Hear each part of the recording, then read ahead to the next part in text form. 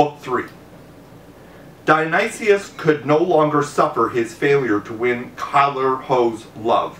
He had determined to starve to death and was writing his last will and testament with instructions for his burial. In it he begged Callirhoe to come to him at last in death. Planjon wanted to go in to her master, but was prevented from doing so by his attendant, who had orders to let no one in. Dionysius heard them squabbling at the door and asked who was causing the trouble. The attendant said it was Planjon. "It is the wrong moment for her to come," he said. By now he did not even want to see anything that would remind him of his passion. "Still, tell her to come in." Planjon opened the door. "Why are you wearing yourself out with grief, sir?" she said, "as though your cause were lost. Callirhoe invites you to marry her. Put on fine clothes, offer sacrifice, welcome the bride you love." At this unexpected news, Dionysius was thunderstruck. Mist covered his eyes. He went limp all over and presented a death-like figure. Planjon began to wail. This brought everyone running to the spot, and the master was mourned as dead throughout the whole house. Even Callirhoe could not hold back her tears when she heard this. So great was the grief that even she wept for Dionysius as for her husband. At last, and with difficulty, Dionysius regained consciousness. In a weak voice he said, "What spirit is deceiving me and trying to turn me back from the path that lies before me? Was I waking or dreaming when I heard those words? Is Callirhoe willing to marry me? Callirhoe, who is unwilling even to show herself?" Planjon, standing beside him, said, "Stop causing yourself unnecessary pain and disbelieving your own good fortune. I am not deceiving my master. Callirhoe sent me to talk to you about marriage." "Talk about it then," said Dionysius, "and tell me her actual words. Do not omit or add anything. Report exactly what she said." She said, "I belong to the first family in Sicily. I have suffered misfortune, but I still have my pride. I have been deprived of my country and my parents. The only thing I have not lost is my nobility. So if Dionysius wants to have me as his concubine, if he wants to enjoy the satisfaction of his own desires, I will hang myself rather than give my body up to outrage fit for a slave. But if he wants me as his legal wife, then I too want to be a mother, so that Hermocrates' line will be continued." Dionysius should reflect on this, not by himself and in haste, but together with his friends and family, so that no one will say to him afterward, "Are you going to bring up children born of that bought slave woman? Are you going to bring shame on your house? If he does not want to be a father, he shall not be my husband either." These words inflamed Dionysius all the more, and he conceived some faint hope that suggested to him his love was returned.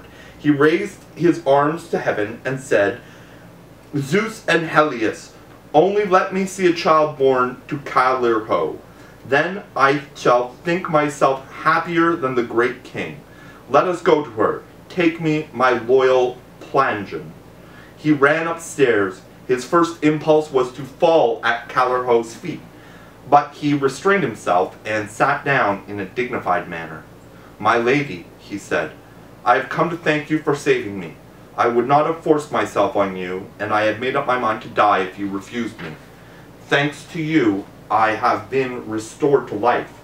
But although I am deeply grateful to you, I do have a reproach to make.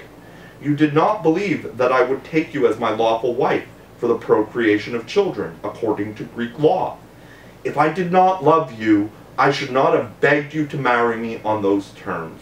You seem to think I am out of my mind, to imagine that a woman of noble birth is a slave, that a descendant of Hermocrates would not be fit to be my son. Reflect, you say. I have reflected. Are you afraid of my friends, you who are the dearest friend of all? Who will dare to call a son of mine unworthy, with a grandfather greater than his father?" As he spoke, he approached her, with tears in his eyes. Callirhoe blushed and kissed him gently. "I trust you, Dionysius," she said. "It is my own fortune I do not trust. It has brought me low before now, from greater fortune. I am afraid it has not yet settled its quarrel with me. So, although you are good and just man, invoke the gods as witnesses, not because of yourself, but because of your fellow citizens and family, so that people will know you have taken your oath, and so prevented from mounting some yet more malicious plot against me. A woman, all alone and a foreigner, is easy prey for contemptuous treatment. What sort of oaths do you want me to swear before the gods?" he said. "I am prepared to climb up to heaven, if it can be done, and lay my hand on Zeus himself." "Swear," she said, "by the sea that brought me to you, and by Aphrodite, who showed me to you, and by Eros, who is making me your bride." He agreed, and it was done at once. Dionysius's passion raged fiercely and would not suffer the wedding to be delayed. Self-control is painful when desire can be satisfied. He was a civilized man. He had been overwhelmed by a storm.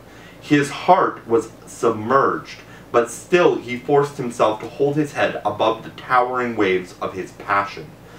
And so, at that time, he entered on the following line of reasoning. "Am I to marry her in a deserted spot, as though she were really a bought slave? I am not so ungracious as to fail to celebrate my marriage to Callirhoe. But this is the first thing in which I must show respect for my wife. Besides, it provides security for the future. Rumor is the swiftest thing there is. Rumor travels through the air, and nothing bars its path.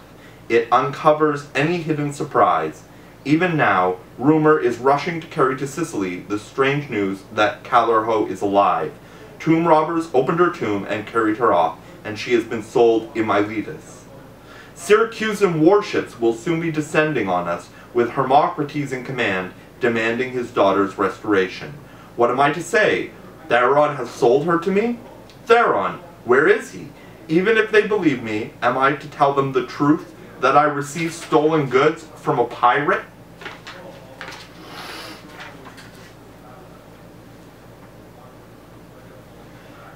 Practice your defense, Dionysius. You may have to plead it before the great king. If you do, it would be best to say, I heard somehow that a freeborn woman was living here. She was willing to marry, and I married her in town, publicly, according to the laws. That is the best way to convince people, even my wife's father, that I am not unworthy of my marriage. Endure a brief delay, my heart, to enjoy a secure pleasure for a longer time. In the trial, my case will be stronger if I have a husband's position, not a master's. That is what he decided to do.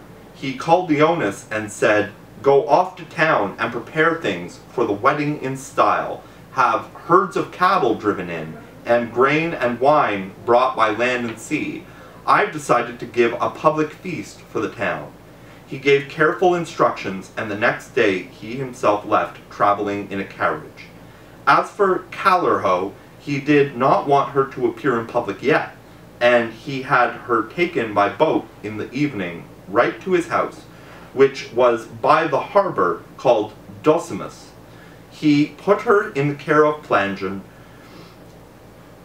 When she was on the point of leaving the estate, Callirhoe first offered a prayer to Aphrodite. She went into her temple, got everyone to leave, and said to her, Lady Aphrodite, ought I to reproach you or to be grateful to you? You joined me to Chaereas when I was a maiden. Now you are marrying me to another man after him. I should never have agreed to swear by you and your son, if this child, she pointed to her womb, had not betrayed me. For his sake, she said, not for mine, I implore you to keep my deceit a secret.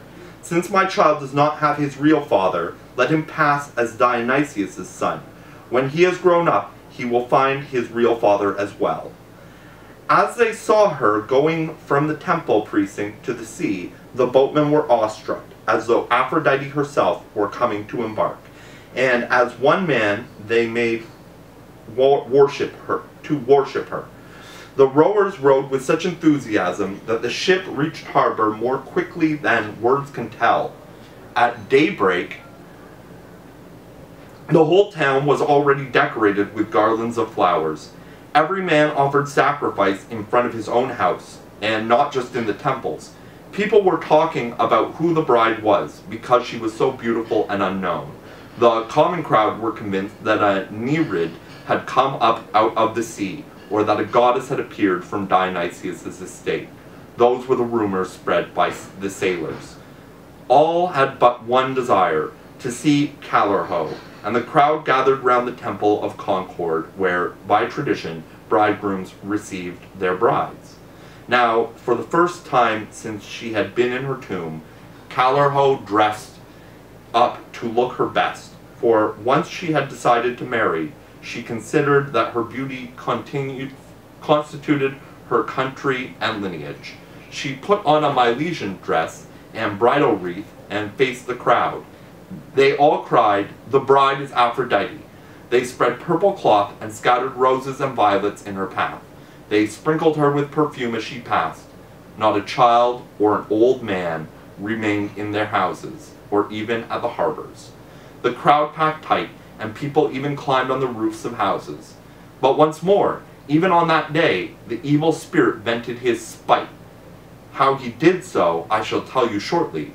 First, I want to relate what happened in Syracuse during the same time.